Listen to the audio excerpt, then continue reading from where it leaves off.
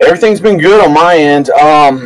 I mean, prediction's a strong word. I mean, I just look at the charts and follow the TA, and TA is basically, you know, rhymes with the past. So that's kind of what that is. But most cycles have a mid-cycle dip. I just thought it was going to be before the new year, and I was wrong. So, you know, you got to call it when you're wrong and call it when you're right, too. Yeah, 100%. And, you know, look, there's something I do want to talk about first. And again, for anyone who's brand new to this space, by the way, this generally kind of goes, we'll just talk about things and give you something that's on people's minds, because if it's on my mind, it's probably on your mind, and it's probably worthwhile just kind of having a general view. But, I mean, we're on countdown right now. We are less than 14 days away from the Bitcoin halving. Now, it's interesting. We're starting to see loads of ramping up on Twitter, loads of people talking about the halving, loads of people that are talking about it have no clue what is about to happen. It is going to be the biggest non-event you've ever seen, ever.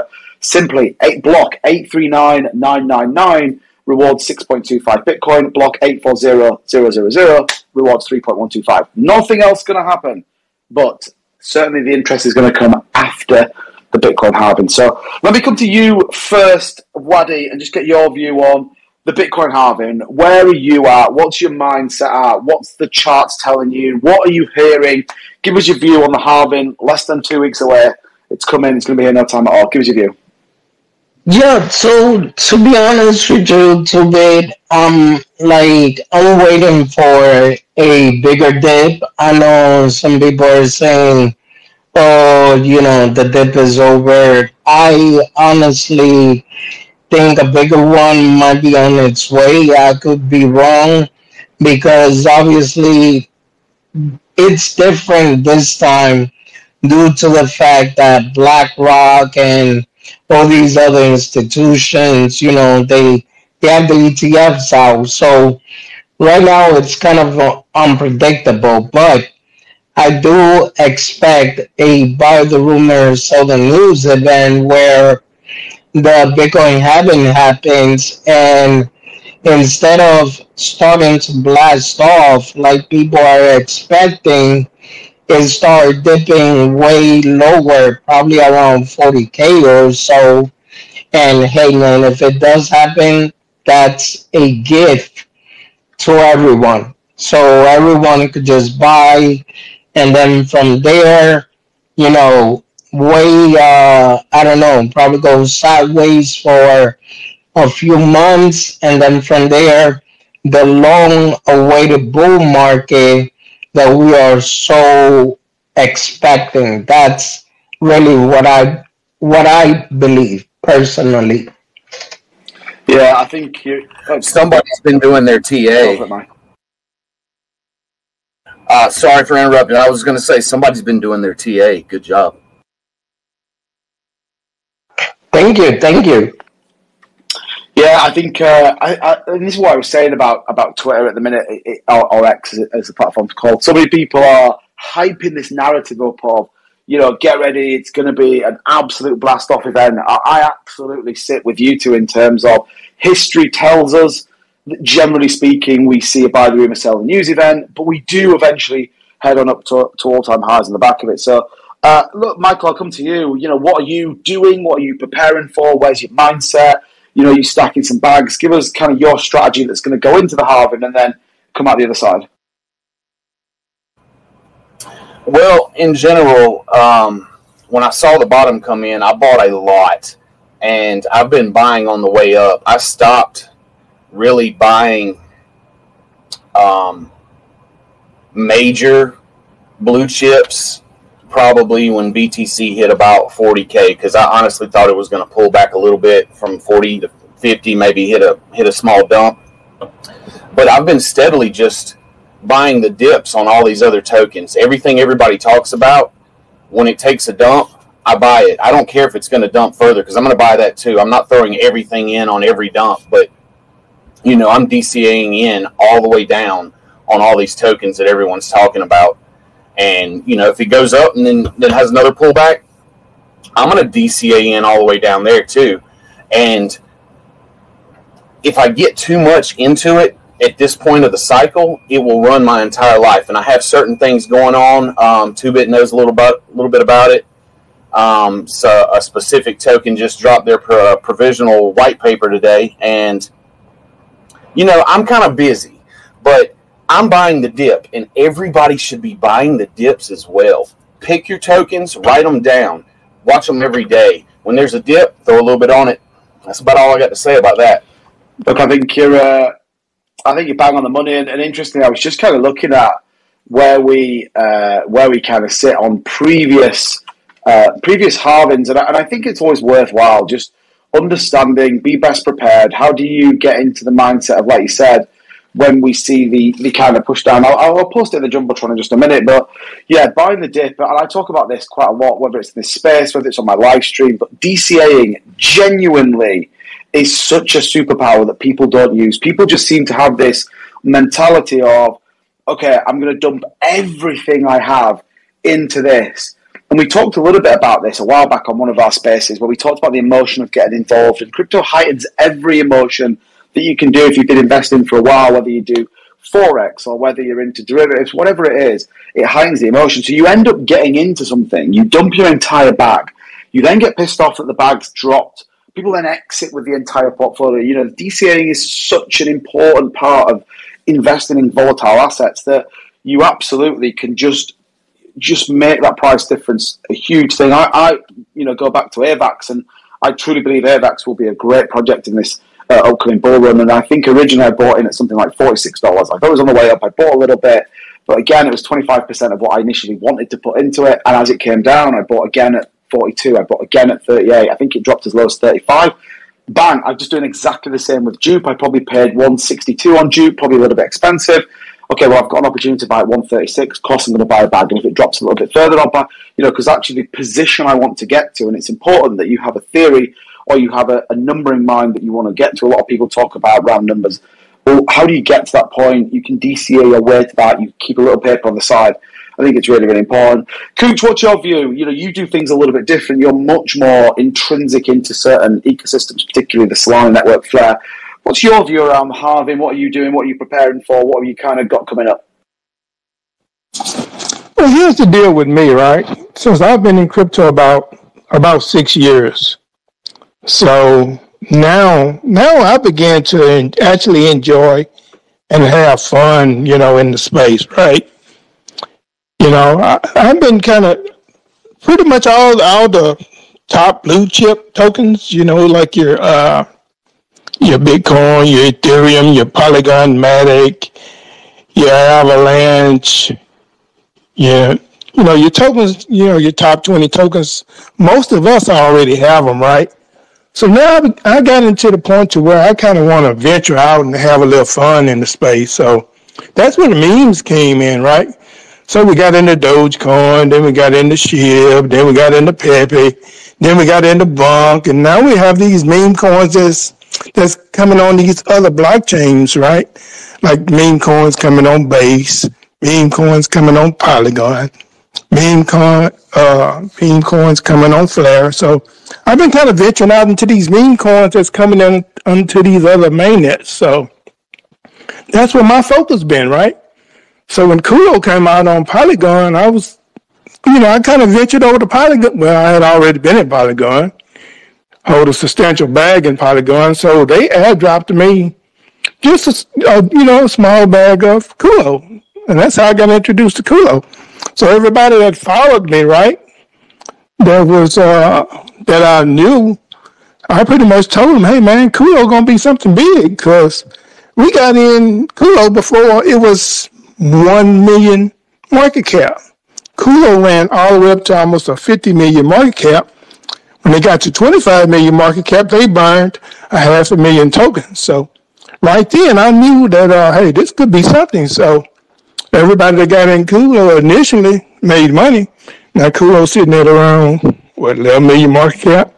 And Kulo is still early. They only been, trading live since January, to the end of January, for about 2 months. So, yeah, my thing right now is catching these memes that's on these other blockchains like Polygon and like Flare. So the only thing I bought this week was Fox. I bought Fox on Flare.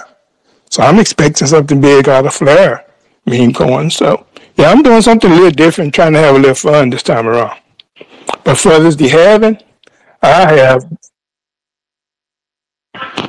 I have no clue what's going to happen with the having, and I'm hoping this time is different. I'm hoping history doesn't repeat itself and we continue to go straight up. But I'm hoping we don't see these big dips, and I'm hoping we don't drive a lot of people away from crypto. But yeah, I'm hoping history doesn't repeat itself and things go different this time around. Yeah, I mean, if history's anything to go by, it's certainly going to be different. I mean, it is different this time, isn't it? A lot of people say, we've got an ETF inflows, and we talked a little bit about this on the live stream. When Grayscale finally just exit their positions and move on, then who knows where the market's going to go. I think it's kind of interesting. But yeah, I mean, look, the point there is, you've got a plan, you understand what you're doing, and equally you stand and sticking to your strategies. You go into these kind of halvings, and look, they're a once every 4-year event. I mean, it's kind of crazy. They potentially will pick up a little bit of space, obviously, because it's down to the number of blocks that are mined. But the reality is, generally speaking, we've seen, July 2016, May 2020, and then obviously, hopefully, in and around the kind of 19th of April 2024. So, yeah, it's going to be an event. It's going to be a proper non-event, though. A lot of people will absolutely be expecting this huge God candle, and it just simply won't happen. Nothing will happen. We talked a little bit about miners. There's been some big mining companies ordering huge amounts of hardware. And when I say huge amounts of hardware, they really are. We were talking about Altcoins, who have ordered 27,500 Bitcoin miners, really setting what that looks like in terms of that. We see Myra there absolutely stacking in terms of hardware. So we're seeing some significant leverage being spent in terms of getting equipment ready. Bear in mind, those rewards, all of a sudden, 3.15 down from 6.25, going to be pretty interesting. Miners already going to be down on their money. So certainly going to be an interesting view for sure. I guess you touched a little bit just on the kind of meme narrative, and certainly we've been seeing a really volatile asset. We've seen things like Bone break $1 billion markup in 2 days. That's obviously come down. Quite a lot of kind of pulled back down. What do you think happens with memes? And I guess what I'd probably throw out there to anyone that's down there in the space, drop in the comment section, click on the little purple box, give us your best Bitcoin halving meme name. I'm interested to know what that would be. But Wadi, let me come to you. What do you think happens to the meme narrative? What do you think happens when we move into the halving? Do you think anything changes? Do you think these pump? What's your view?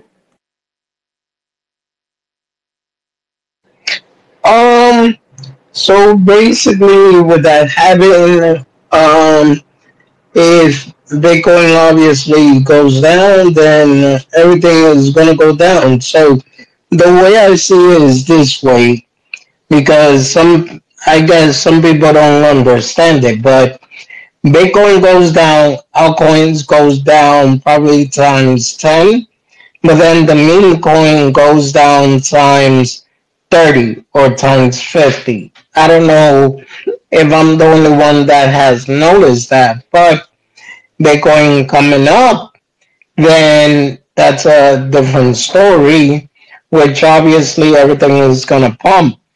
Now, me personally, like I said, I noticed like everyone was overhyping Pepe, Blanc. Dude, one of my friend, I told him, it's not ready, don't do it. He bought Blanc like around 30 something, and Pepe when it killed 1-0, right? Now he is losing big time. But I did tell him, don't do it because it's gonna go back down. So my thing is that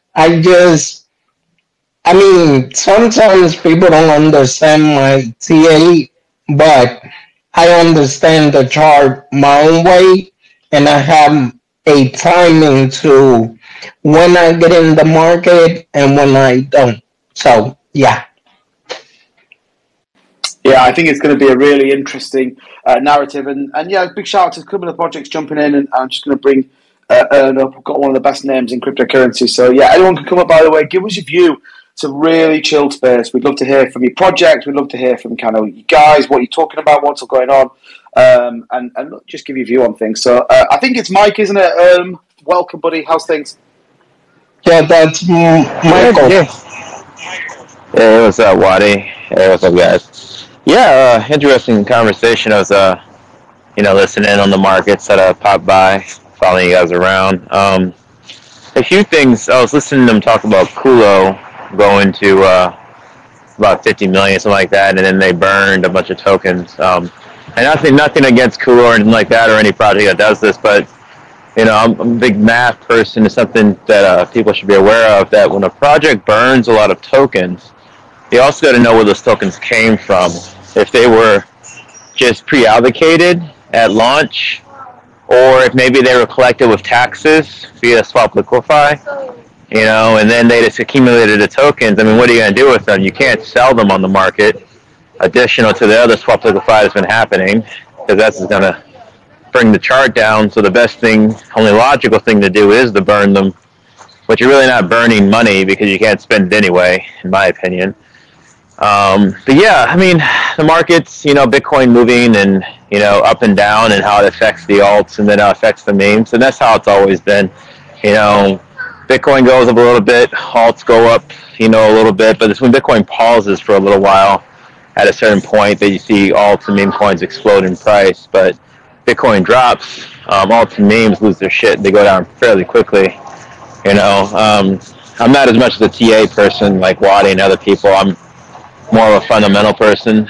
From that, I just look at what the markets are doing and just kind of follow that, with Bitcoin being the dominant player, and it controls a lot more than what people think. And people, like you said earlier, people don't understand how powerful it is a DCA, and not put all your eggs in one basket and not overinvest in anything, and always keep some dry powder, because if anyone can read the future a few minutes in advance, then everyone would be filthy rich, right? I mean, you can't tell when things are going to happen, so you got a DCA just in case you're wrong, and a lot of people are wrong on their assessments of what's going to happen. That's just how it goes. But anyway, that's my opinion on that. So, how's everyone doing today? Friday, usually it's a chill day for most markets to cool off until the weekend. But yeah, I feel like we might see some more green next week, but I don't know about everything now with Solana losing its shit and going down. Again, I mean, just when you think that Solana have got their shit together, they decide to not work. I mean, it's almost ridiculous, isn't it? Which opens up the doorway to something like Base. I'm sure we're going to see something pretty kind of crazy on there. But yeah, the point around DCAing is such a big thing. And don't forget, there's going to be loads of new people that are going to come to this space, loads of people that are come in with these dreams. And I think for anyone in this space, everyone gets in with that mentality of, okay, here's my $1,000, and I've heard crypto is going to turn me into a millionaire, and here I go, and I put 1,000 in, and all of a sudden, okay, that 1,000 is now worth 800. It's fine, it's going to come back. Okay, it's worth 600. It's all worth to it. Everyone does that. DCA is such an important tool. How you invest. We talked a lot about the emotion of a bull market, and if you've never been and witnessed one, I much prefer bear markets. A lot of people go, what the hell are you talking about, too? That's absolutely mental, but they're much easier to predict. They're much easier. In the bottom of a bear market, just buy coins. You're generally going to do all right. Bull markets, when do I take profit? What should I move out of this portfolio? Should I be getting into it? That FOMO of I've sold for this amount of money, but it's going to the moon. I should have got back into it, and people buy back into projects. All sorts of craziness that's going on. So it's going to be a wild ride, but one I'm up for it. But look, tell us a little bit about Earn. You guys sitting at what, $3.74 million market cap? Heading on up to 1,000 holders. So just give us a little bit of an update on what you guys are doing. Yeah, we're sitting just under 4 mil. That's one thing I tell my entire community and then other cool projects that are out there that are also hosting space. It's always good to collab with people too. But yeah, we're doing okay. People need to learn the DCA, which is ideal into like everything, even Earn. But yeah, Earn is a multi-chain immutable contract, as in we renounce ownership. And so basically what that means is that we can't change anything. And it's a 222 tax. I kissed my kid outside in the swing set. It's a 222 tax. And basically what that means is that you get basically reflections on buy, sells, and transfers. And so it's actually, we say it's 100% community driven because it is. It's really based off of, everyone, what they want to make out of it. And so we're having fun with like collaborating with other projects and maybe even doing liquidity servicing where they can use Earn as their liquidity instead of using like BNB or like AVAX as their liquidity. So that's something like I think a lot of people should be doing with their projects. I mean, like, you don't have to launch your token using BNB. You can launch your token with somebody else's token, and then or partial or some amount anyway. And so we're looking at doing stuff like that, which is super cool for projects. And yeah, I mean, we had a 5K launch. We kissed 11.5 million, and yeah, now we're sitting just below 4. But I'm not going to predict and say it's where it's going to go by a certain date. All I can say is the CCA and enjoy the retracement in the entire markets if you guys actually kept dry powder, So, but yeah, doing well. Perfect. Appreciate that. And look, I think I've always been in a world where those projects that have been around a while, those projects that work hard, those projects that aren't afraid to come on and be really open and transparent in terms of what they're doing. And I see Matt Moore here. Shout out to you, brother, for coming in from the Advantage AI team at LK. So shout out to you guys. If you're in and you work hard and you've been here through the bear market, that tells and stands testament to what you're about and what your project's about. And I know you guys come in regular spaces, so shout out to you guys and highly recommend anyone checking out. And I heard about you guys when you were talking about spot liquefiers when I was kind of first getting into what do contracts look like? How do you start to read them and understand, okay, how was this mechanic all of a sudden dumped a price when I can't see a sell on it? And behind the scenes, you've got contracts doing all sorts of crazy growth, which then links perfectly into Advantage AI, which they have their AI Pro where you can go and check all that stuff. So yeah, shout out to you. I appreciate it. And like magic, like you see, we've got Matt Moore here coming up. You see, he fell for it, hook, line, and sinker. It's like fishing in a barrel. Hopefully,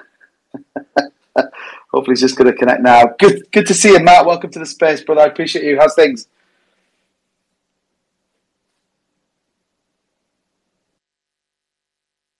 Yeah, you should be able to speak now.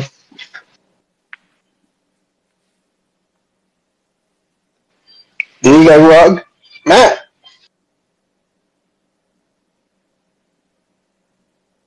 I don't hear him. We'll come back. He's off mute, but yeah, hopefully we can get Matt on here and he can give us a bit of a view of what's going on with Advantage. I know those guys have been working super hard and they've got the AI Pro's just come out. Well, in the meantime, it does come up, bro. I'm telling you, I'm fascinated. I've been testing it out with the Solana plays and definitely on point. I like it. Yeah, I'd be interested to hear how those guys are doing, and certainly interested to see what that's kind of all about. So yeah, that'd be cool if Matt can get back in here and give us a view. So look, let me kind of jump across and get your kind of view on a couple of things, Michael. What are you kind of looking at the moment? I know you don't generally dabble in. Well, you do dabble in the meme coin narrative. You dabble in the absolute degenerate world of meme coins. But what are you looking at the minute? What's on the shopping list? And then hopefully we can come back to Matt. Yeah, so I do dabble in memes. I mean, I spend a lot of time in the space, and I like collaborative projects too. It's always really cool because people, that are out here down and dirty are the ones that come up with really cool ideas. It's not always the top dogs like, actually buying Solana, Bitcoin, or Ethereum. Though I do have a decent bag of AVAX and Tezos, and I have high hopes for those. See how they play out this bull run. But yeah, I mean, I talk to other people in the space, and you can get the vibe from someone when you talk to them that they're kind of BS or not after a while, and they kind of show that test of time. And so I've been getting out with a few projects that are out there. I sit in a few Buddha spaces. They host; they're pretty cool guys. I think we could see if they keep at it consistent, they could do well. There's another guy I think in the space. They have a project called J5. That's a BNB project. That's actually pretty low cap.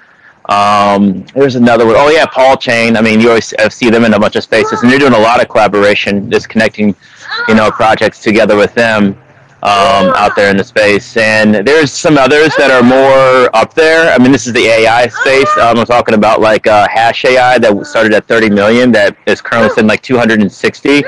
If you guys follow Alex Becker at all, he really says that AI is kind of in price discovery right now. So any project that has an AI narrative or is able to tie somehow their token to AI by utilizing the token for like paying for mining, hashing power, which a little bit of alpha earn might be doing something like that in the future, could be doing fairly well. So check out AI projects, gaming projects, because I think there's some money there. it's going to be big, this bull run. Like Node AI, I think, is also like 250 mil. I mean, I think these are going to, if they play their cards right and they actually build out what they say they're going to build, I mean, time will tell. You could see these also in the billions this cycle, in my opinion. Yeah, I couldn't agree more. And yeah, it's interesting, as you said about Hash AI, and I know Tim, who's in the space, got into that pretty early. But yeah, I mean, that thing's doing nearly 8 million in volume and is still really pushing. And there's a couple of really exciting projects that have come out more recently. And, AI narrative, gaming narrative, all going to be big players in the space this year. I truly believe for this bull run, we're going to see some pretty insane market caps aligned. Obviously, the meme narrative, but the meme narrative will die out, and then we'll start to really see some of these kick on. And, there's some really good projects that have been building really, really good stuff. And, it's interesting you bring up the mining side of things, and I see that more and more now. GPU mining for rent, and lots more tokens that are attributed to mining power and kind of using that narrative. And I think that's going to be a pretty big deal as well. It kind of goes back 2017 when I first got in. Cloud mining was the rage. Everyone was buying cloud mining contracts and trying to mine Bitcoin through that. And, I certainly think that there's a narrative, probably a better narrative than what was in there. Ultimately, that was you put your Bitcoin in, you buy a mining contract for 12 months. If at any point it became in negative, the contract was void. I mean, they were the biggest scams going around. Genesis Mining, Hashing 24, there was loads of terrible ones. But yeah, interesting. And look, I think it's definitely an interesting narrative, both AI and gaming, for sure.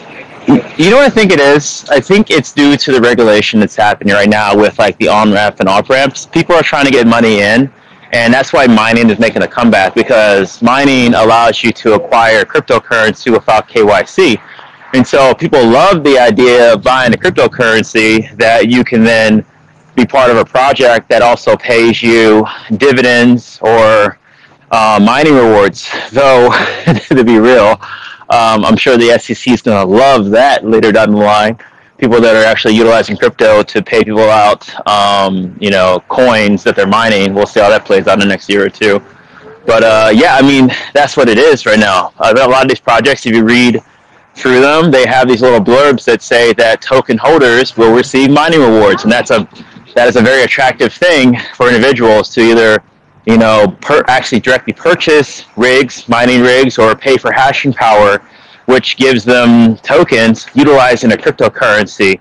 And that's a big thing of like Node AI and Hash AI if you guys dive into it. And I think it's going to be pretty big, and I think it's really related to all these regulatory enforcement actions that are happening. You heard what happened with KuCoin, and a lot of other exchanges are going kaput, with requiring either KYC or basically closing up shop, and people want to get their money in, and mining is a big way to do it if you look into it that way.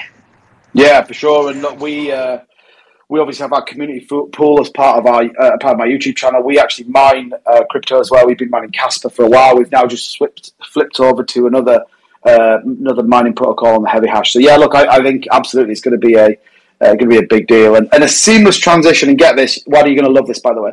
So all these projects coming out, they're offering these mining rewards. It's all about hashing power. What better way to verify their contracts, their smart contracts, by using an AI-powered contract checker? And who could we go to give us a bit of a view on that? Mr. Matt Mortier, welcome to the space, brother. How's things? Hopefully you can hear us. Wow, what an introduction, man. This is insane. How's it going, guys? Fantastic. We appreciate you being here, my man. How's things? How did Avantis AI give us a little bit of a rundown? Oh man, yeah, it's been great. First off, before I get to that, I just want to say something about your streams, because I was just there, right?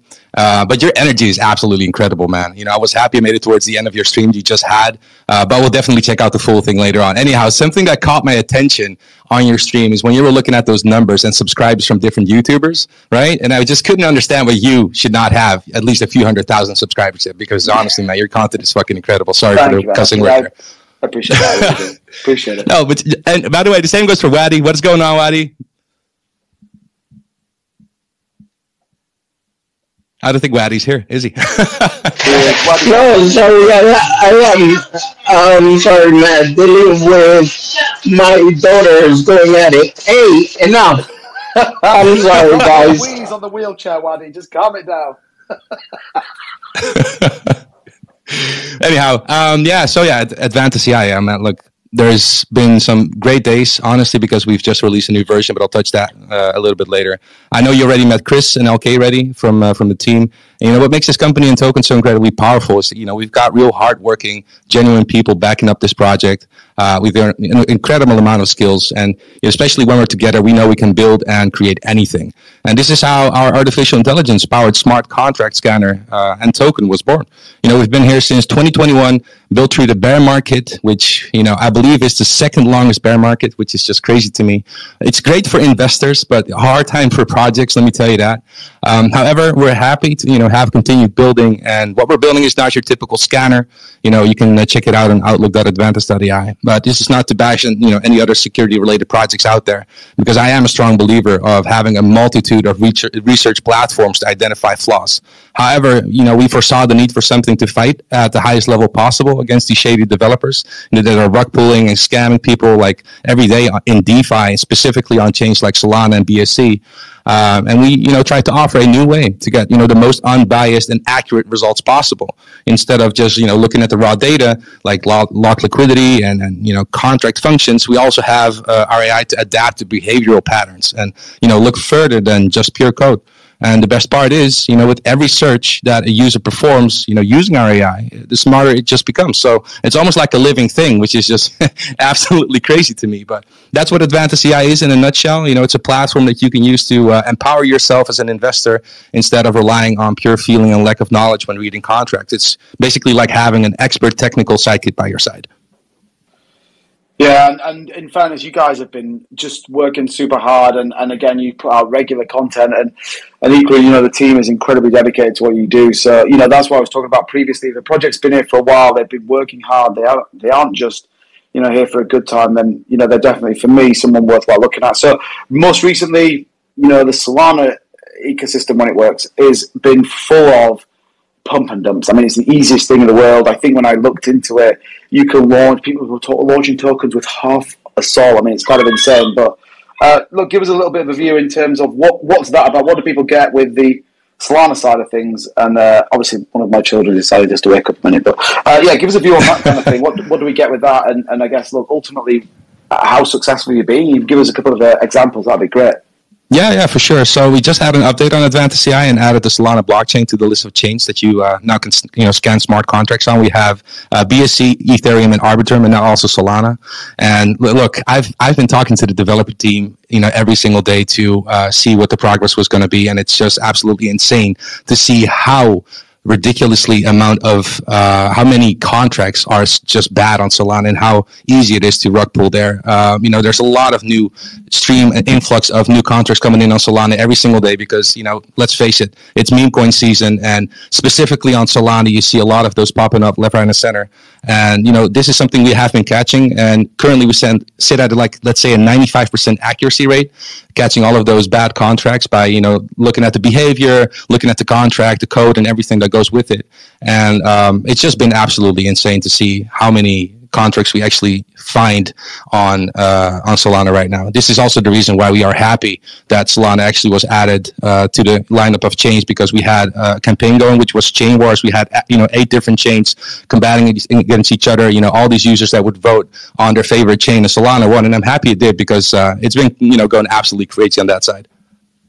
Yeah, and I think some of the narratives were 2,000 coins are being launched every single day on Solana, which, you've got people that truly come into this space and they may bring, let's face it, let's just talk reality here. They bring their pension, their 401ks, whatever they do, they bring kind of crazy things to the space. And, that's kind of what we try and do and educate people where they are. And ultimately, they just try and find the next big thing. But ultimately, they find is the coin that's been the next big thing. It's the thing that everyone thought was going to be the next big thing and now isn't. And generally speaking, is either full of bad people or is on its way out. And I think that's where, some great projects come in, and certainly where you guys come in is to kind of just support that decision making. Obviously, never trust anything 100%. What you should be doing is verifying a decision or a mindset or an emotion that you have when it comes to, should I invest? And the great thing about cryptocurrencies is you are the custodian of your own financial future, but at the same time comes risk. There's no going back. There's no refunds in this space, unfortunately. So, surround yourself with great people,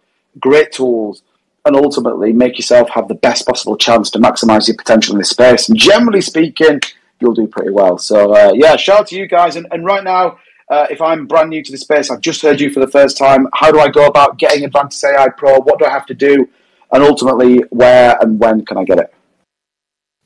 Well, the good thing is we actually have an event going up right now. As a matter of fact, we have the free version and the pro version, and the difference is it's actually pretty much the security side is the same, but the information you get is different, right? So because the free version has exactly the same results, but pro offers you a more comprehensive list of information, so you can also understand the reason for the outcome of the search, and which flaws we actually find inside the smart contract. But pro is now actually free, so anyone that's wanting to actually access Advantage Outlook Pro, all you have to do is just go to outlook.advantage.ai. At the top right, there's a button that says Connect Wallet. You can connect any wallet, and you'll get Pro actually for free. And that's how it works. It's super easy. There's a QR code that you can scan. You can either use MetaMask or anything. And take a look at our link tree in the bio as well.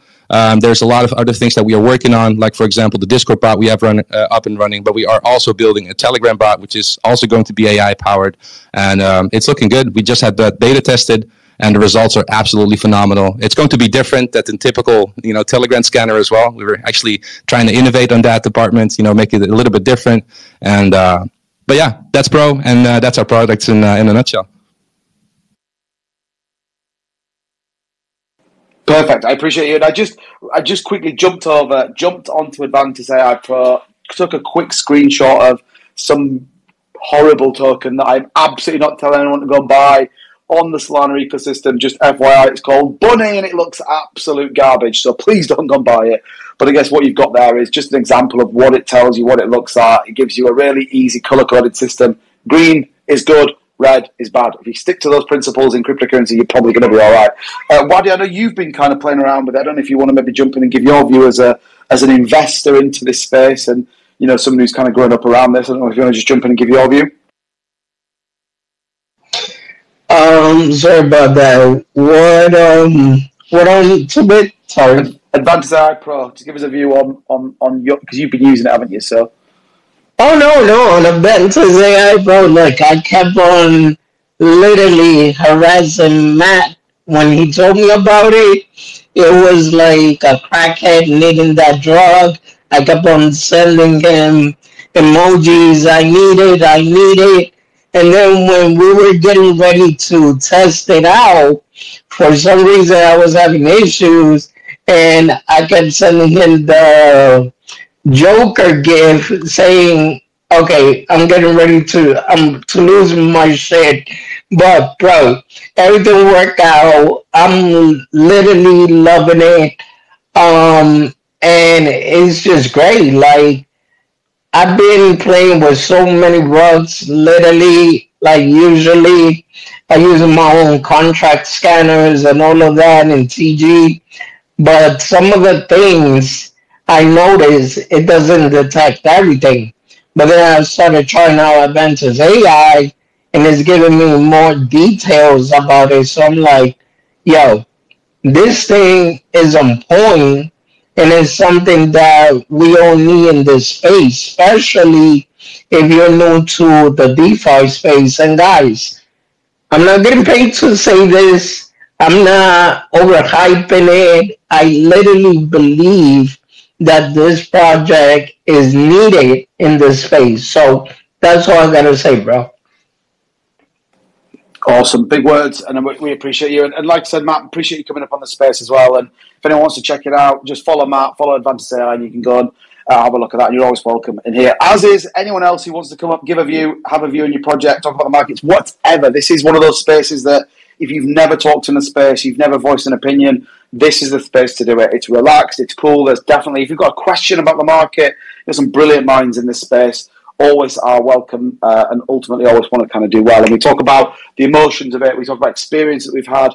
This bull run is all about trying to make people have both the enjoyable journey through cryptocurrency, but at the same time making some money. So anyone is welcome to come up. Anyone is welcome to give a view. And again, Matt, thank you so much. Mike from Earn, appreciate you guys coming up as well. So we talked a little bit about the halving. We talked about two great projects, by the way. Definitely want to check those out for sure and have a look. So I guess what's on everyone's mind, what's coming up? We had some pretty big news with XRP and that stablecoin narrative. There feels like there is some movement in the stablecoin market. I want to get your views a little bit on this from the people up on the panel. So, Cooch, I'm going to come to you, and I know you're an advocate for XRP. So, give me a view. What's your thoughts? Did you see it coming? And where do you think we go with XRP now with an XRP stablecoin? I didn't want to hear that, you know. I've been in XRP probably about, I want to say at least 6 years, but I didn't want to hear it. But we always heard on the back, on the back end of it that Ripple could always create a fork to XRP, right? So we always heard that. What if Ripple actually creates a dang fork to XRP? And especially with the SEC lawsuits, especially with all these, clouds overhanging XRP, with them talking about doing not XRP, but Ripple, talking about going public, and moving out of the country. So, there's always been this cloud with XRP, even though we're here for the technology, right? We're here for the cross-border payments. But there's that cloud. So when they came out with the news about the stablecoin, I was like, maybe this is the fork of XRP, right? But who knows? Who knows what they're building behind the doors, right? Who knows what they will do for all the XRP holders? They may just airdrop all XRP holders. Who knows? So we got to kind of take it with a grain of salt until something actually happens. So until these court cases are over, until these verdicts are rendered, until these fines are paid, we're still on the back burner with XRP. But until then, it's status quo. So, yeah, I didn't want to hear about the stablecoin, though. Yeah, I definitely think it's an interesting narrative. And, yeah, I don't know if, we've got obviously some big players in the space and we see some more recent ones coming out. And, yeah, it's an interesting play. I think it's an interesting angle that they've maybe come from, and certainly the timing of it feels pretty out there, really, if I'm totally honest. I don't know if you've got a view, Mr. Mabry.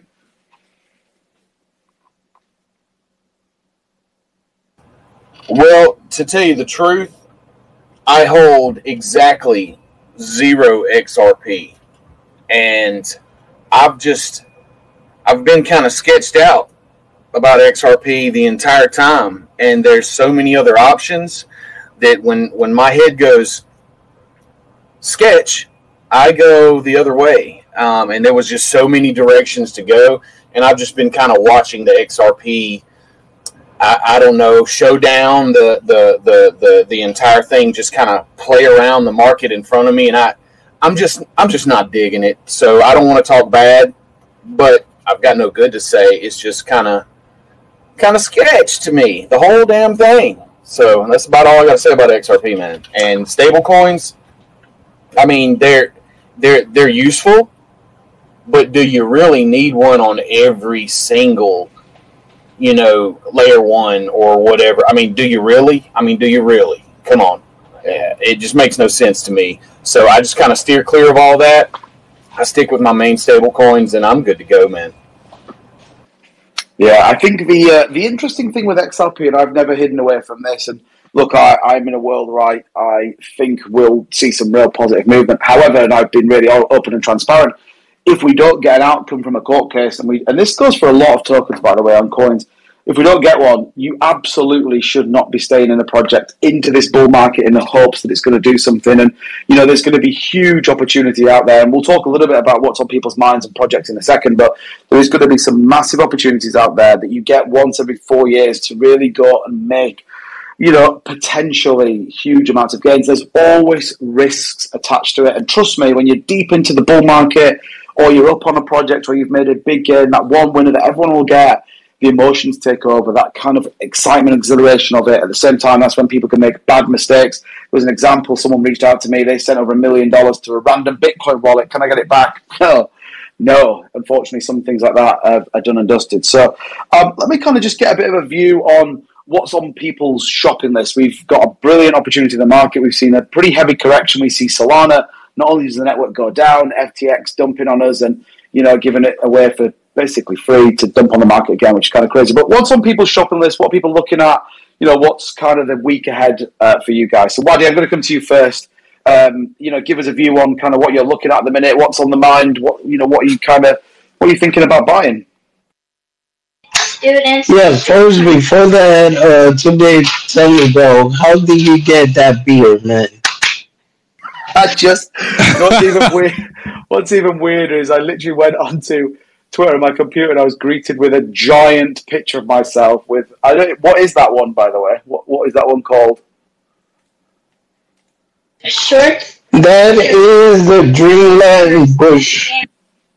I mean, I've got no words. I don't know about anyone else. Sorry, the Kirby Dreamland Bush. My bad. Yeah. Tell me what you're buying, Wadin. Who gives a shit about the bush? I'm only kidding. And look, it's a brilliant transition. I'm sure you're going to probably touch on it in a minute, but yeah, I will pin it in the space just for everyone to have a nice there. That's what I wanted to see. Yeah, no, but all jokes aside, guys, you know what I've been thinking today? There's one token that nobody is really mentioning a lot or even looking at a lot.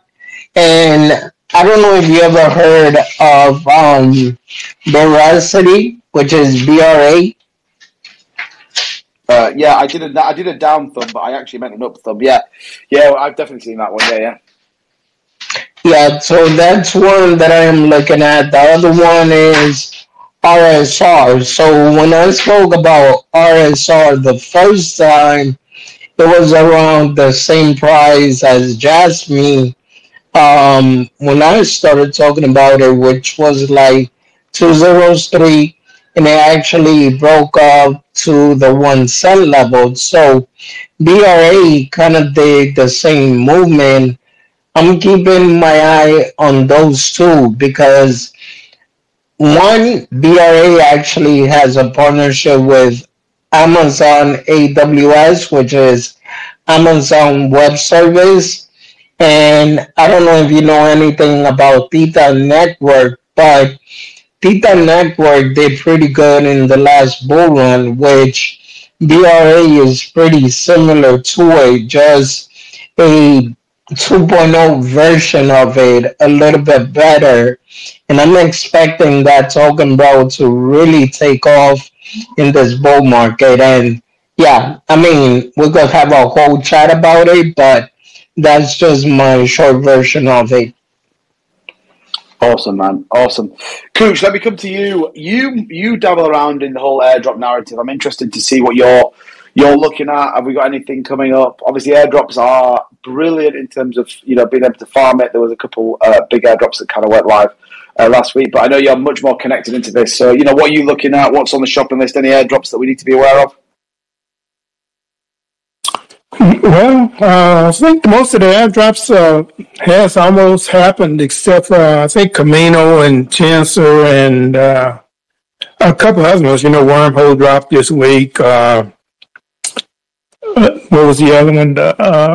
We had two of them, 2 or 3 dropped this week. But no, for me, it's going back to the basics, right? Going back to projects that you believe in, that's still building in this bear market, and that's going to return the most for your dollar, right? So even though I like Jupiter, what Jupiter's doing, I'm going to continue to build my bag in Jupiter.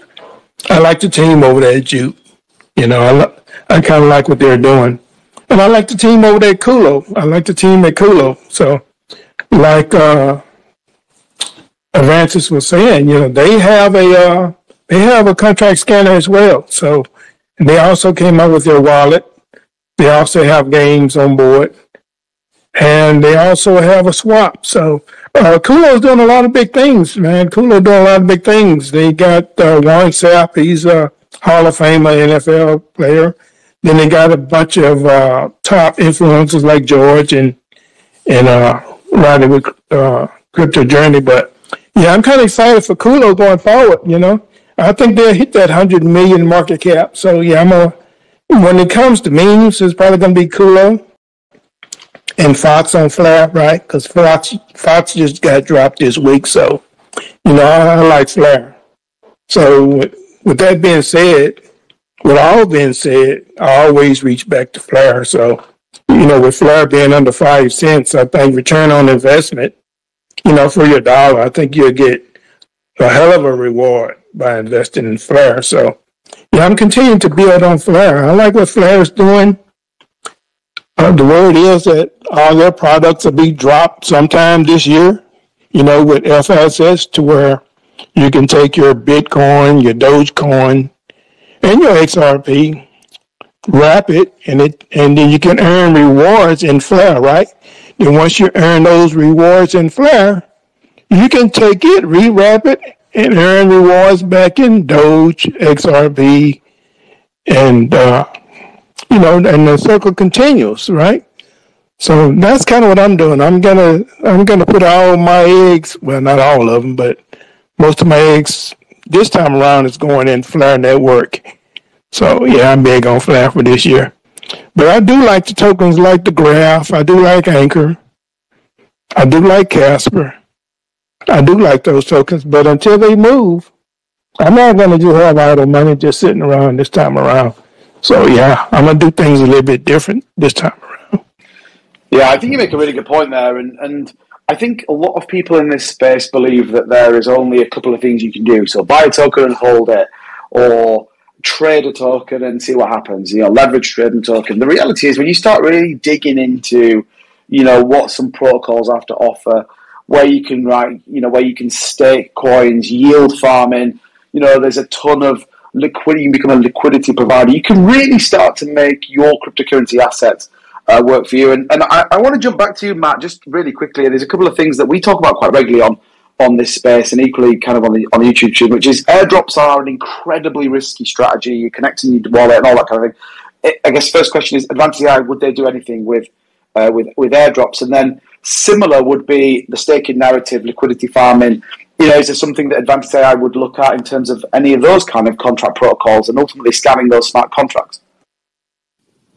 So as it stands right now, we're not looking into airdrops or, scanning on the liquidity side, which you just mentioned. But the thing is, what we are doing is we're improving on the daily. So as we progress, as we keep building, we're just in version 3.0. We've been out since June, to give you an idea, with, our AI. But anything that just comes to our mind and that we are working on is, just improving on every single front when it comes to finding these flaws. And, the check that we do with liquidity is obviously the lock. We, look at the providers.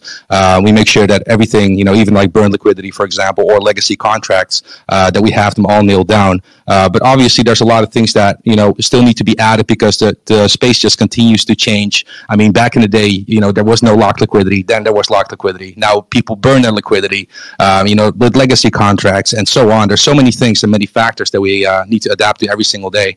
But for sure, for the future, we're always looking to expand on anything that we can add to Advantage AI.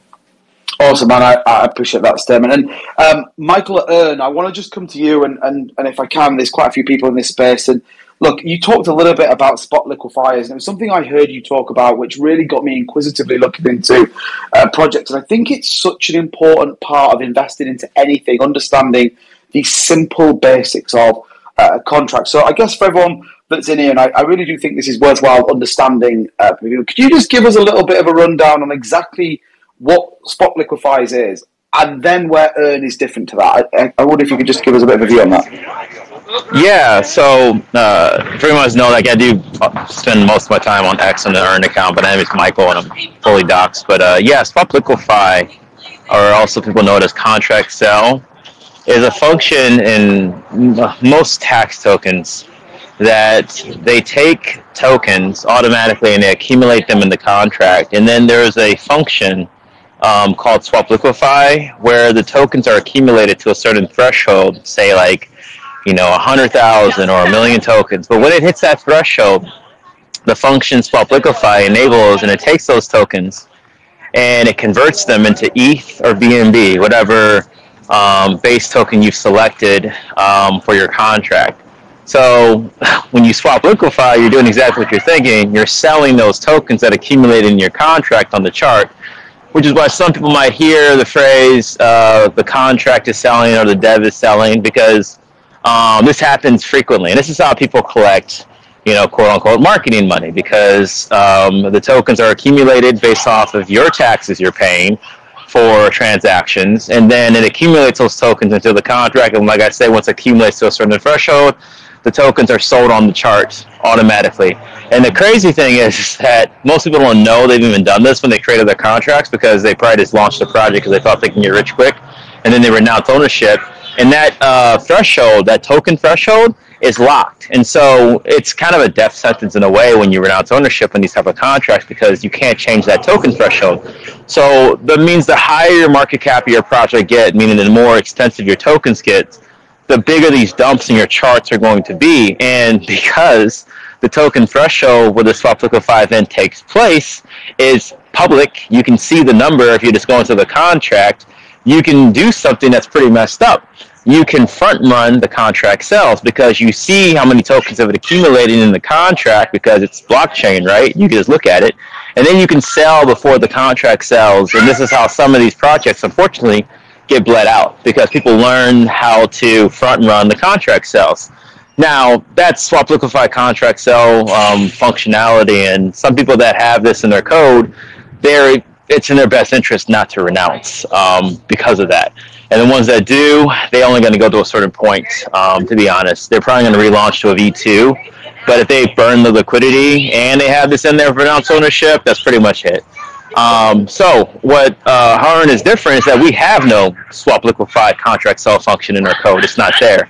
Hearn is a simple but unique clean contract developed by my wife that only has a tax on it that's reflective. Basically, every single transaction, it takes 2% of every transaction and reflects it back to all holders.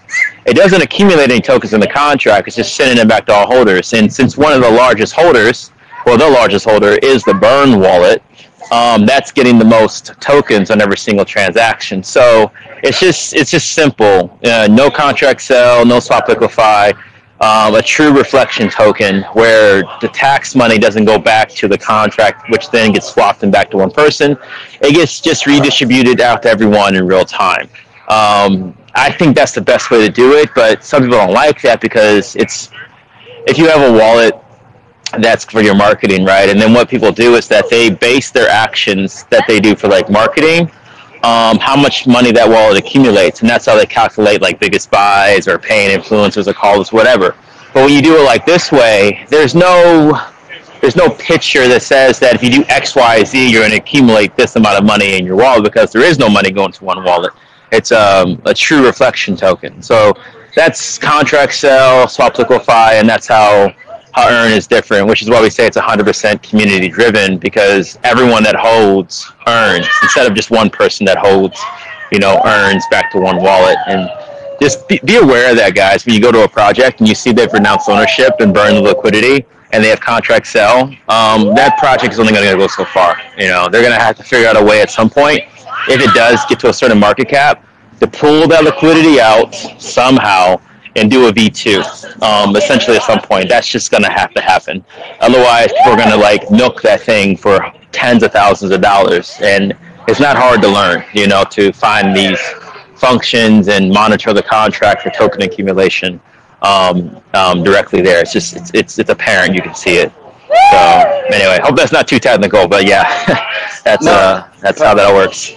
Perfect. I think people need to be aware of this, and we did a full space talking about contracts and taxes and ultimately what you need to know. And these are the important things that when you're going to go invest, and you will see much more of this. And the point you make there is, as a token goes up in price, these sells become huge, and all of a sudden, what's the most important thing that people should uphold in this space is trust.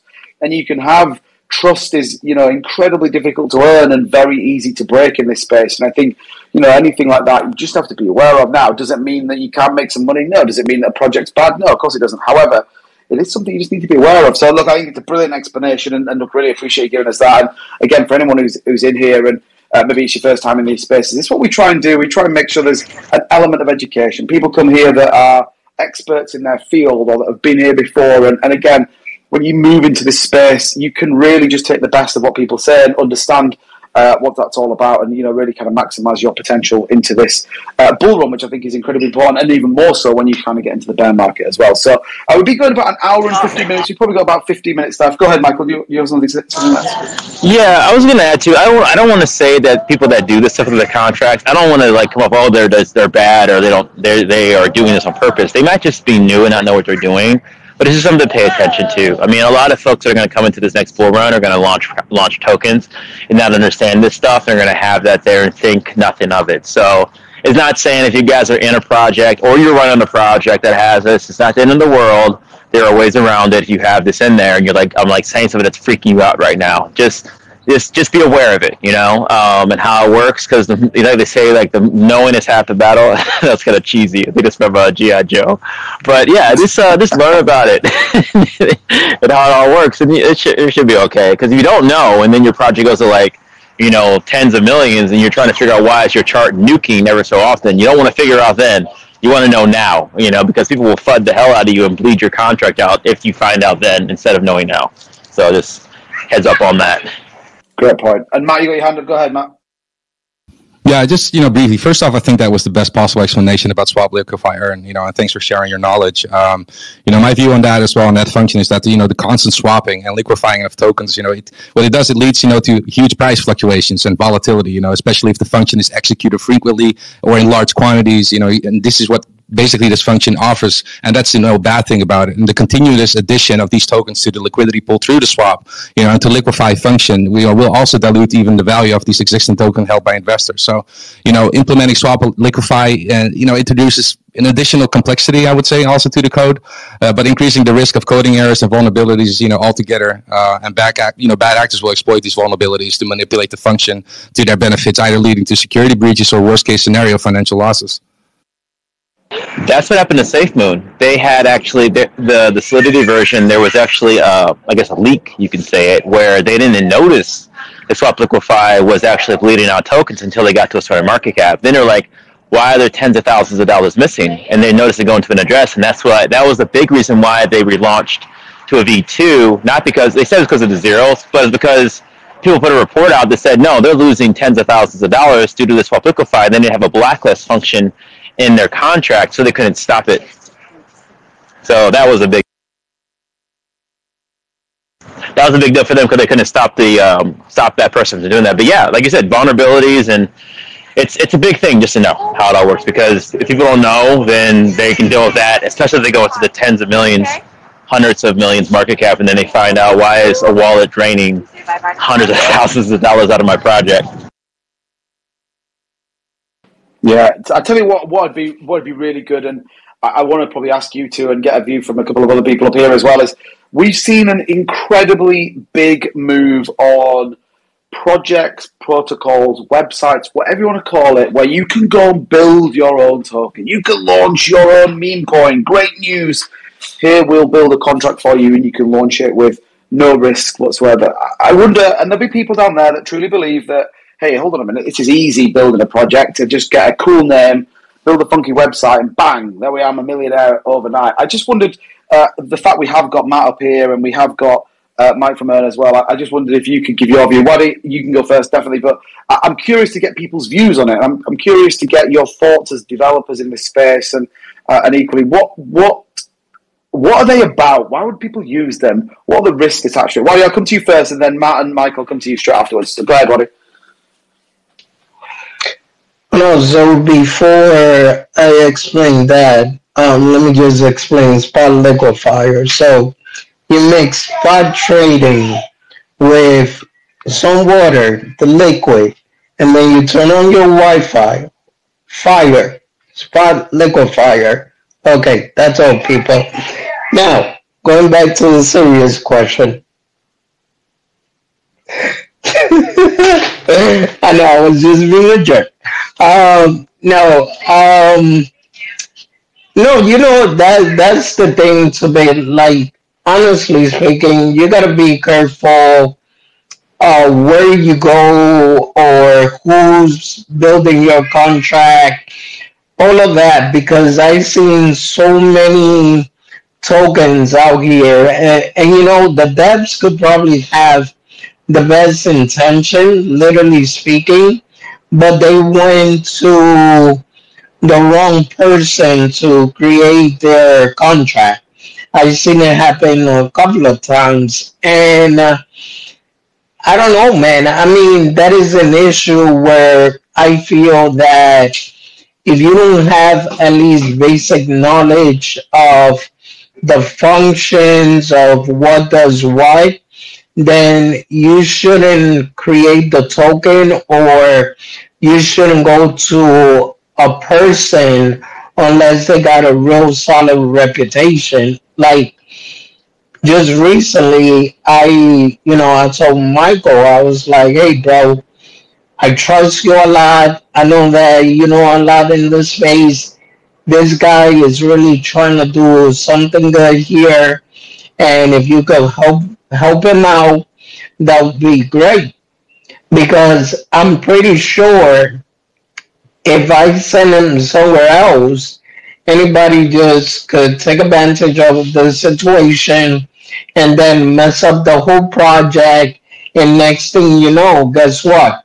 Everybody's actually blaming the person that put the face, but not blaming the person that actually developed the contract. So it's a very sensitive subject. Yeah, for sure, 100%. And that opens up another question that I probably want to put to either Matt or Michael in terms of. So I was in a space yesterday. It was a brilliant space, by the way, really good. This project came on, talked about how they were doing some big things with technical analysis, how they had some partnerships, just loads of good space. And I was thinking, oh my God, this is a great project. Like, let me have a look into it. I was kind of looking into it last night. And I'm like, I really like what they're doing. The next thing, I kind of look at the chart this morning, and all of a sudden we've had a backdoor exploit. Now, you have to be careful where you take this next sentence, but ultimately, backdoor exploit drained $1.2 million, dollars out of the liquidity pool. All of a sudden, the project's done. I mean, absolutely done, dusted. So, I don't know, Matt, if you want to just kind of give us your view and look, what is it? Why do we see in this space backdoor hacks? Why do people get done? How is it possible? And I don't know if there's anything Advantage AI can support that, but just give us your view from a developer standpoint. Why do we see this in the space? Why do so many people lose out on stuff like this? And we're talking about backdoor hacks into smart contracts. Is that right? Correct. Yeah. Okay. Yeah. Well, first and foremost, going back to your point as well, to those platforms to simplify smart contract creation, it might seem like a game changer, and can fully understand that. It's like going to, ChatGPT and writing me a book in the style of, J.K. Rowling, and boom, it's there. But it doesn't make you a writer, right? What I'm trying to say here is that, there are serious drawbacks to consider. And, when coming to those backdoors, first off, a lot of people diving into these platforms might not even fully understand, the ins and the outs of a smart contract, the lack of understanding in functions and so on. This will definitely lead to mistakes and vulnerabilities in the code, putting all these users that invest in this token at risk without them even realizing it. And the worst thing, people also go to Fiverr, specifically when you're talking about backdoors, to get smart contracts made, and eventually they find out that it has a bad function in it, or they lose control over the contract and risk losing all what they've built and end up seeing a huge red candle on their chart. And speaking of risks, security is truly the problem here. Easy access to smart contract creation is honestly flooding the market with poorly written or insecure contracts. And once those contracts are out there, they're set in stone. And people invest in almost anything these days. And if they got bugs or loopholes, they could be exploited and causing major headaches and, eventually losses for the investor. Yeah, you make a really good point. And I think a lot of people don't realize this. Once you've put a contract on the blockchain, it is there. There is nothing you can do about it. You can't change it. You can't, ultimately, if you've got it written into the contract around taxes, all the rest of it, you can. But, if you make a spelling error or a grammatical error on your name, it's there. It is done forever. Will be posted on there. So, trust me, and certainly Matt can attest this, and I know Michael kind of heard as well. If you truly are wanting to be a developer in this space, you want to kind of go and build your contract, you think that it's easy to launch a token. Trust me, I haven't launched one, by the way, but I'm in the process of working through some stuff. It's incredibly difficult. You have to build an incredible amount of trust. I know, Michael, you're in a, you kind of are partnered up and are working with a project as well. And, so many people in this space are after your money. So many people will take it as well. And, there's a real risk attached to it. So please, for the love of God, don't use these smart contract builders, because the reality is there is so much wrong with them. And, ultimately, at the end of the day, you've got to think worst case scenario. What you don't want to be at is a big project that, suddenly takes off, and, people do crazy things in this space. So, yeah, really important to reference that. Why don't you go ahead, brother? Yeah, no, I mean, Matt or Michael, if you guys also want to extend on external calls, which is another thing that I noticed a lot of contract has, and that could be very harmful to any project because usually majority of the time when there's an external call, I notice that those projects either A, miraculous, they get hacked, or B, it gets rugged. Some way, somehow, but it gets rugged. Yeah. So I've been, because I'm full time crypto, so I do a lot of my stuff is research into, other projects to learn from mistakes and understand what's out there. And then I usually have the luxury that my wife, she's actually in the crowd right now, Nadina, she's actually more of a blockchain developer, like line by line code stuff, and so we go back and forth on how everything all works. And she's actually the one that wrote the code for Earn and went through it line by line and didn't use a contract builder. And yeah, it's sad a lot of people do that because it's ease of use and they want to get it done quick and easy and just don't really mind if it might be dirty or not. Because it's funny, most of these things have it's been audited and it's clean, but you don't know that. But I mean, like talking about relevant situations this morning. You guys are in this project, but Chart AI CX suffered an exploit, and they had to liquidate everything in the reserves to try to combat it. I mean, if you look at the chart, this is a straight red down because they supposedly hired someone to do their staking contract, and they left the back door that was enabled to bleed out tens of thousands, millions of dollars out of their code. And so now they're having to relaunch to fix that. Luckily, it looks like they had reserved tokens to bleed out their liquidity pool before that individual did. But if they wouldn't have, that would have been an in-game situation, if you know what I mean. Other projects, you look at like Ellison Money. I mean, a couple years ago, they suffered an exploit where someone was able to do a flash loan attack because, for whatever reason, they thought it was an okay idea to create a liquidity pool between their main token and another one that has a mint function. And so they just did a flash loan on the token that had a mint function and bled out the liquidity pool, taking about like $8 or $10 million out of the protocol. Some pretty nasty stuff, and knowing things like that. Don't attach your token to a mintable token and the liquidity, or if someone's going to write a contract for your project, if you're going to, like you said, get a Fiverr person, I'm like, oh my God, if you run a project that goes into the hundreds of millions and someone that you don't even know created it, what are you doing, And so, these the call functions and people can put nasty stuff in things, especially if they're a little more complicated with contract self function or other functions in them like blacklist and whitelist and max wallet and all this stuff. I mean, you got to be really careful. And anyone out there that's looking to launch a project, if you have someone write it for you and you don't know who that person is, there's like no real accountability. You have to be real careful because your face is on this. And if you lose your investors, your community, millions of dollars, who do you think they're going to go after? So you got to be real careful with this stuff because this is like they say, this is big boy money. You start playing with, and you don't know what your project can go to. Hell, it can go to hundreds of millions of dollars, and then it gets to that point, and if someone cuts it in half, takes that money out, you're accountable for it. So it's a dangerous game, and if you're going to launch something, I would highly suggest to get audits if it's complex, or actually have someone write it for you that there is accountability for their actions if they put something in your contract, because you don't want to be the person we're pointing fingers at and you saying, I don't know why this happened. Yeah, 100%, 100%, and it's such an important part. And once it's in, and I guess from an investor standpoint, these are some of the questions that you should absolutely be holding developers to account. Who wrote the contract? Well, I don't know. See ya. I'm definitely not invited. I'm definitely not invested into that. So yeah, look, really, some really good insights. And again, these are what these spaces are all about. So we've been live about an hour and a half.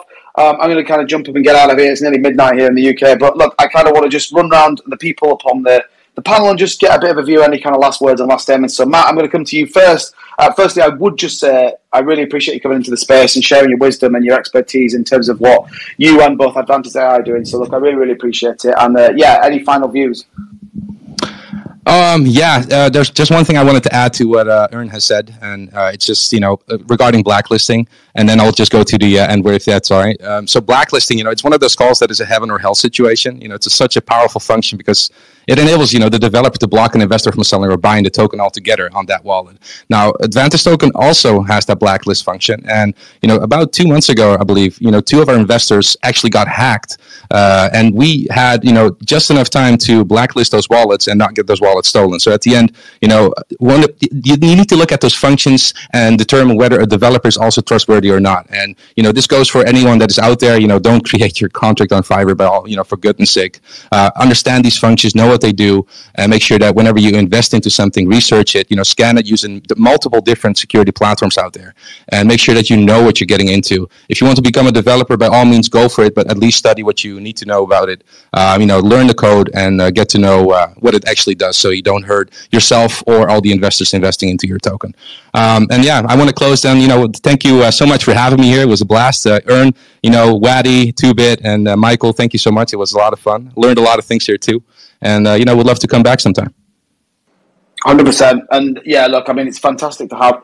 The great thing that we do on these spaces, we seem to have people from all parts of the cryptocurrency ecosystem, and look, to get you and to share your knowledge. And I know for some people in the space right now, that's been incredibly insightful and incredibly useful in terms of both what you and Ern have talked about. So, massive thank you to you. And Ern, I'll come over to you, Michael. Just any kind of final statements, any kind of final things for the space.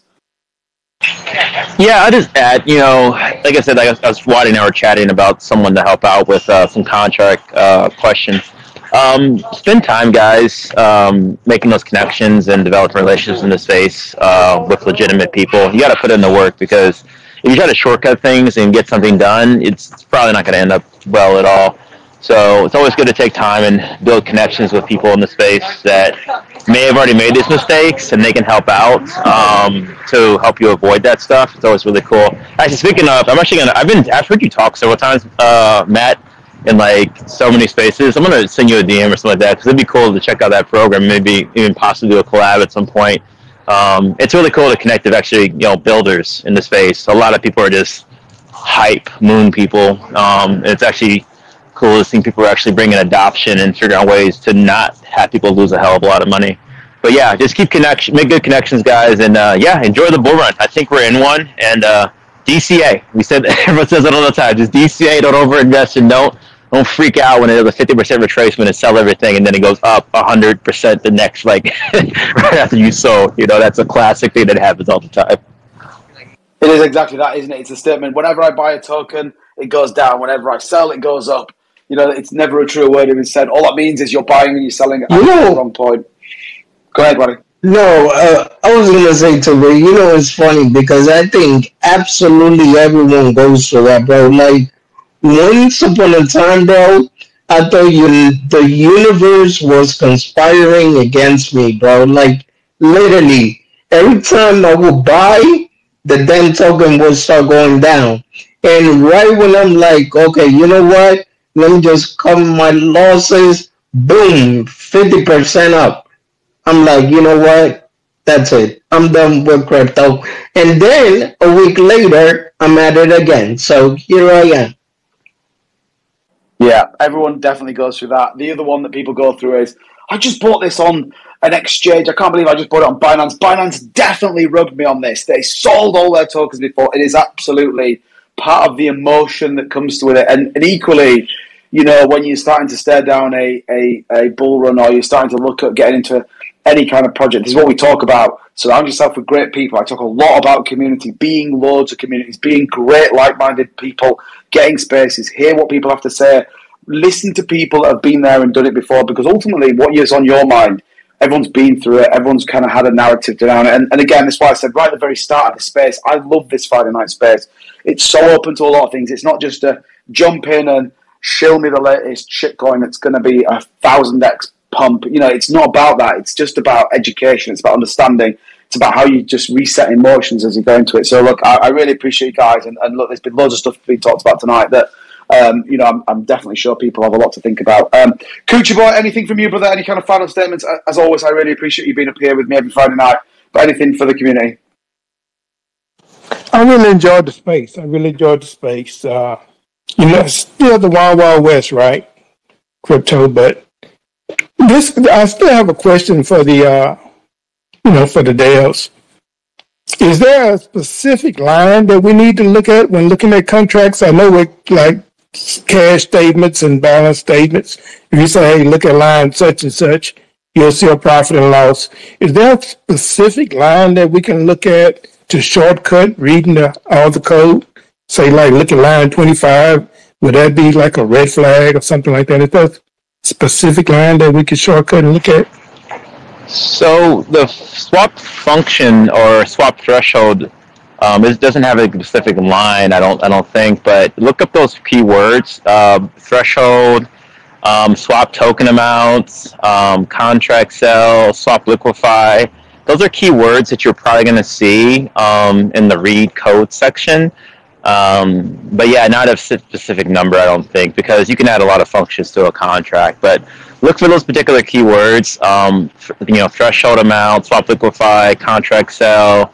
If they have a tax and they're not collecting the native token only in their wallet, then they're collecting, there's a swap liquefy. You can just ask the question in the TG, like, are you guys collecting ETH for your marketing? If they say yes, then 100% there's a swap liquefy function in that contract. Because if it's a token they're collecting ETH, that's the only way they're getting it. Yes, there's some sort of liquefy function in that contract. But yeah, just look for that and you should be able to see it on what's doing. But I don't think there's a specific line per se to it in each contract code. No, I appreciate that information.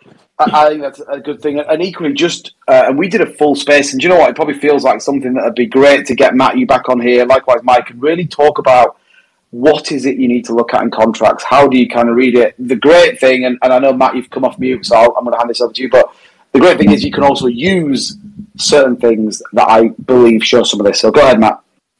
Yeah, I just wanted to add, Coochie. I'm probably going to sound biased here, and this is not, towards Advantage CI or anything, but I want to make it easy for you.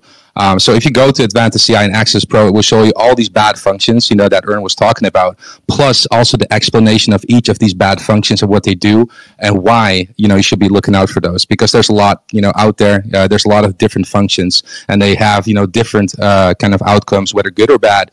And, it also comes down to some of these functions having trust in the developer. So not every function that is out there that can be either bad or good, there can be a little bit of a middle ground in that department, I would say.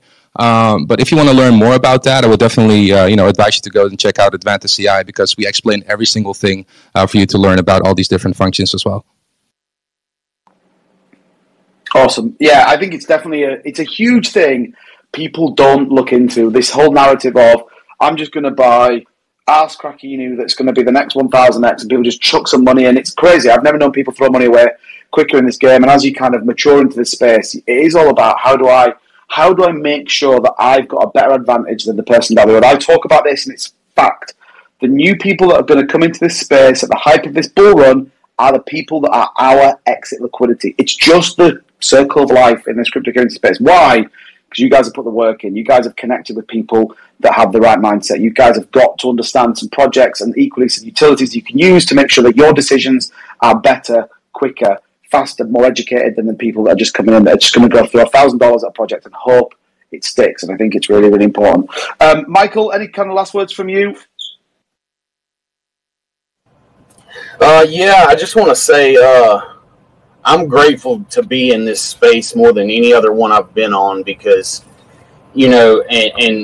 it's kind of like this space was almost, I know it wasn't, but it's kind of like this space was created and everybody started talking about all the reasons why I'm creating the crypto token and launchpad that I'm creating to stop all of this. Everything will be, under scrutiny before and after launch. And not to shill, but like that, it's so closely related to what I've been doing for the past year to get this token and this contract and this launch pad correct before we launch. Kind of a Hoskinson type wait and get it correct first. But I mean, I'm grateful to be here.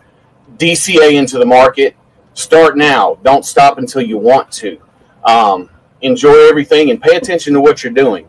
Slowly, pay attention. You'll do better in the long run. That's about it. Thanks for letting me, hang out and talk shit. Awesome, man. Like, I always appreciate you, and yeah, I appreciate you being in this space for sure. Last but not least, Waddy, what's your final thoughts? And equally, just let everyone know where they can kind of find you and where they can kind of catch up with you on YouTube. Yeah, well, I appreciate you allowing me to co-host this space with you. Always great conversation. Matt, great sharing the stage with you again. Ern, Michael, and Michael Membry, and Coochie Boy. Likewise, man, it's always fun. As you guys know, I'm Waddy the Crypto Hunter. You guys can catch me here on X or YouTube. I usually stream on Monday, 7 p.m. EST, Wednesday, 7 p.m. EST, Thursday, 7 p.m. EST, and then Fridays, I'm over here being a pain in the ass with King Chopper himself today. But other than that, you'll see me in plenty other spaces because, okay, this is going to make me sound real bad, but I do get around, people. That's all. And he gets around quick as well on that wheelchair. So shout out to you, Waddy. Look, I appreciate you always co-hosting with me as well. And look, we've really kind of moved this space, I think, into a different narrative. And look, I really appreciate everyone that's tuning in with us. And really, it is an exciting time to be in this market. It's an exciting time to see what's coming. And equally, it's an exciting time to surround you by people that genuinely have the best interests at heart. I've talked a lot about this on my YouTube channel, that this is about everyone succeeding. Remember, it's not about winning the game. It's about taking our little piece of the puzzle and ensuring that we take the best opportunities we have. So I just want to extend a massive thank you once again to Matt. Appreciate you coming in, talking about Advanced AI. 100% highly recommend you guys go and check it out. You have got nothing to lose and everything to gain. And likewise, Michael from Earn, 100% get involved in that talk. You guys just talk so candidly and so openly about kind of some of your experiences and how you kind of go about things. And again, I just highly recommend following the people up on the panel, as with Cooch, Michael Mabry, and Waddy. I appreciate you all. And again, thank you so much for everybody that's tuning into this space. We're here every Friday. If you have anything that's on your mind, please send it a DM. My DMs are always open to anyone. I'd love to kind of talk about all these things, making sure you absolutely have the best tool set to go and make the most amount of what you can in this bull market. If anyone is interested, you can catch me over on YouTube 6 days a week. I put content out nearly every single day. I take Saturdays off, which is new for me, but I do take Saturdays off, so come and hang out with us. We'll be back on YouTube tomorrow night, 4 p.m. Eastern, for all the latest and greatest in cryptocurrency. But once again, thank you so much, everybody, for tuning in. Really, really appreciate you guys. Hopefully we'll see you all again next Friday. Cheers, everyone.